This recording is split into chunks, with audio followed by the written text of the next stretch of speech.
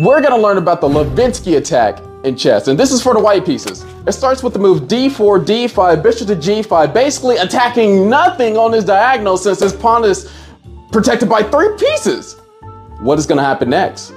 Because this isn't attacked by white, so black plays next h3. After the move h3, bishop to h4, and then we got this move c6. After c6, e3, queen b6, attacking his pawn on b2, queen c1, e5, strike in the center, knight to f3, and these are the most popular moves.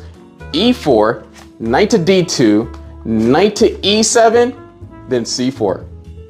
Play this at home.